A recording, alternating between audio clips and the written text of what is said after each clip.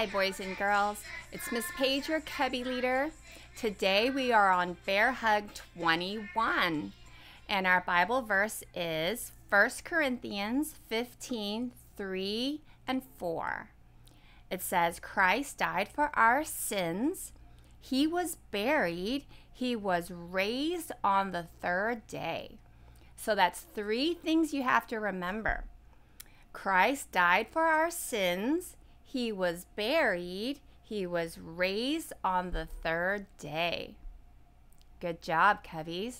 We're going to practice that a little bit more later, okay?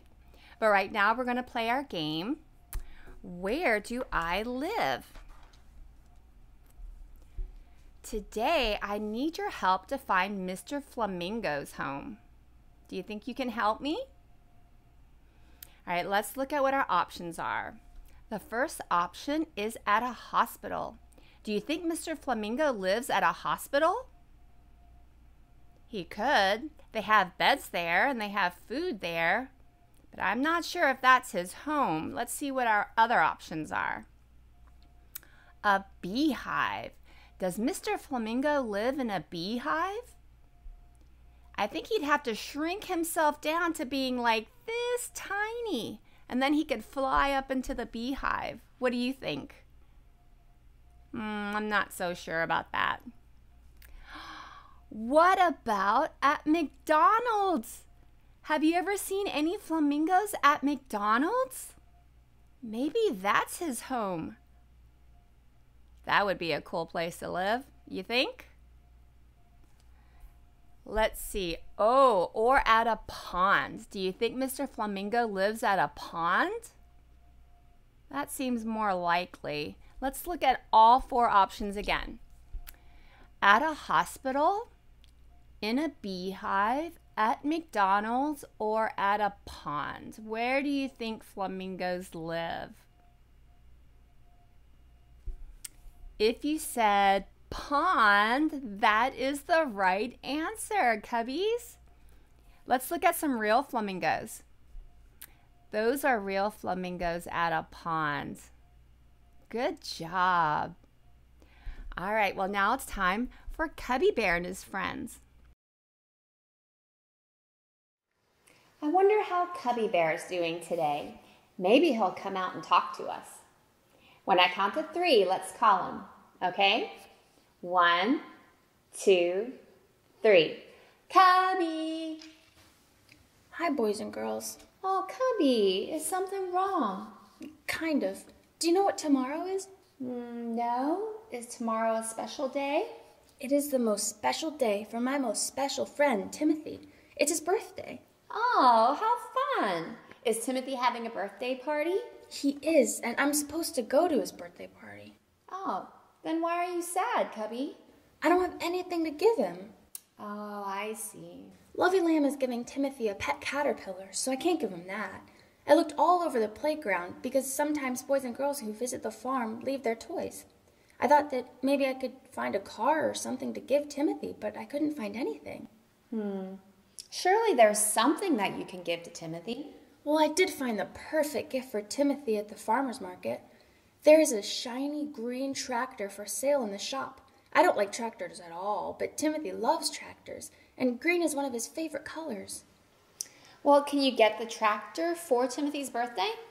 No, the tractor cost $3, and I only have some pennies in my honey jar bank. Yeah, $3 is a lot of money for you, Cubby Bear. Hey, I've got an idea. Why don't you go and count your pennies to see how much you have, and then maybe Katie, Collie, and one of your other friends would have some money you could borrow. That is a great idea. I'm going to go find out right now. Goodbye, everybody. Bye. I hope Cubby finds enough money to buy Timothy a birthday present. Everyone likes birthday parties. There is lots of food, and sometimes there are presents. And speaking of presents, that reminds me of a special gift that someone gave to Jesus. And that's what our story is going to be about today from the Bible. When Jesus lived on earth, he did many wonderful things to show that he is God's son. He helped blind people to see. He helped people to walk again. He even made dead people come alive again. Jesus had many special friends who believed that he is God's son. And two of these friends were sisters named Mary and Martha. When Jesus came to visit them, Martha served Jesus, and Mary loved to sit at Jesus' feet and listen to him teach. As Jesus was traveling on the road from Jericho to Jerusalem, he stopped at a town called Bethany, where Mary, Martha, and their brother Lazarus lived.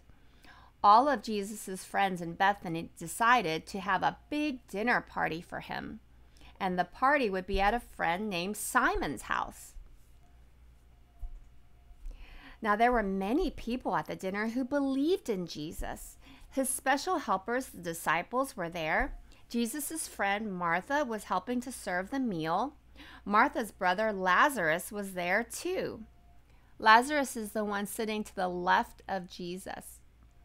Jesus loved all the people at the dinner, and he was happy that many of them believed in him. But there was one person who wanted to do something extra special for Jesus, and that person was Mary. Mary brought out a very special jar. Inside the jar was perfume, and it smelled very pretty. This jar of perfume was very special. It cost a lot of money, but Mary didn't care how much it cost. She loved Jesus, and she wanted to do something very, very special to show him how much she loved him.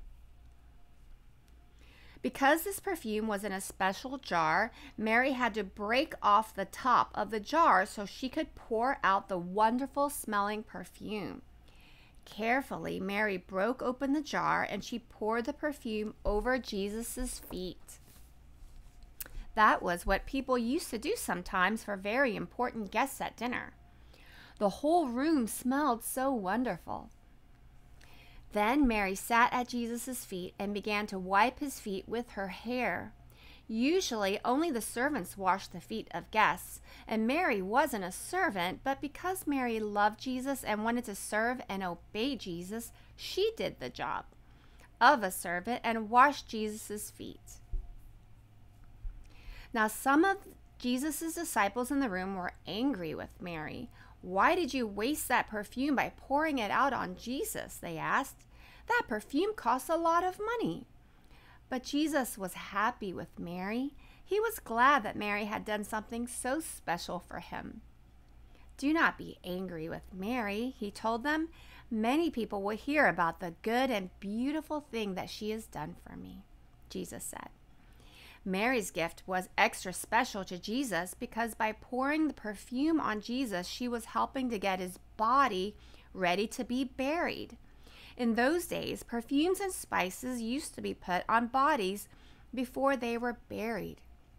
And Jesus knew that soon he would go to Jerusalem and die on a cross for our sins. And his body would be buried in a tomb. Then on the third day, he would come alive again. Now, Cubbies, Mary believed that Jesus came to save us.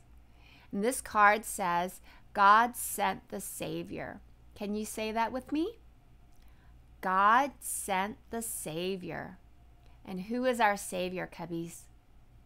Jesus. Our Bible verse reminds us of what Jesus did to save us from our sins. 1 Corinthians 15, 3-4 says, "Christ died for our sins. He was buried. He was raised on the third day." Let's say that one more time. 1 Corinthians 15, 3-4. Christ died for our sins. He was buried. He was raised on the third day. Very good. Because of what Jesus did for us, we want to show love to him. Cubbies, we don't have to give Jesus a gift to show him that we love him. We can show Jesus we love him in other ways, like obeying our parents or telling others that Jesus loves them. We can even say to Jesus, "I love you, Jesus." I am glad that we can show Jesus that we love him just like Mary did. And our song today is from an old show called The Barney Show a long time ago. And we're going to sing I Love You and You Love Me. We're a happy family. But I'm going to show you a shortcut sign language sign that says I love you. Before we would say I love you, but the shortcut way is doing this. And you take all 5 of your fingers and you hold them out, but these 2 middle ones bend down. And this means I love you. So if I can point it to you, I can say I love you. If you point it to me, it says you love me. I can point it to Jesus and say I love you, Jesus. Okay, we're going to use that to sing our song. So I love you, you love me. We're a happy, this is a sign for happy. Remember happy family. We're going to pinch our first finger and thumb like we're going to pick up something. Okay, we're going to pinch them down and they're going to touch. And then you're going to turn them backwards so that the backs of your hands touch. That's family. Okay, we're a happy family with a great big hug and a kiss from me to you. Mwah! I'm so glad you love me too. All right, let's sing that together. I love you, you love me. We're a happy family with a great big hug and a kiss from me to you. Mwah!